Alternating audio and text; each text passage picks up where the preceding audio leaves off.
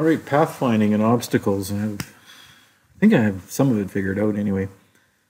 What this does is it uses what's called wavefront or Lee's algorithm or breadth first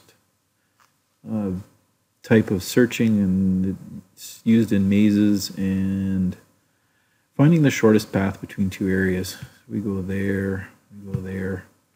We'll zoom around there and there. It's kind of clever.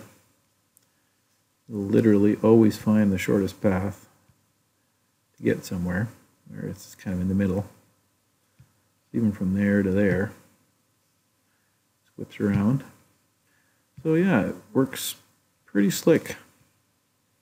So anyway, this in conjunction with Dubin's should be able to effectively evade obstacles. And now, of course, now it's the programming of how to do it all. That'll or how to blend it in with Dubin's and pathfinding, and probably start with the recording and figure out how to, when you start a recording or you come back across the field or whatever, to be able to drive around obstacles and just go from point A to point B without running into things.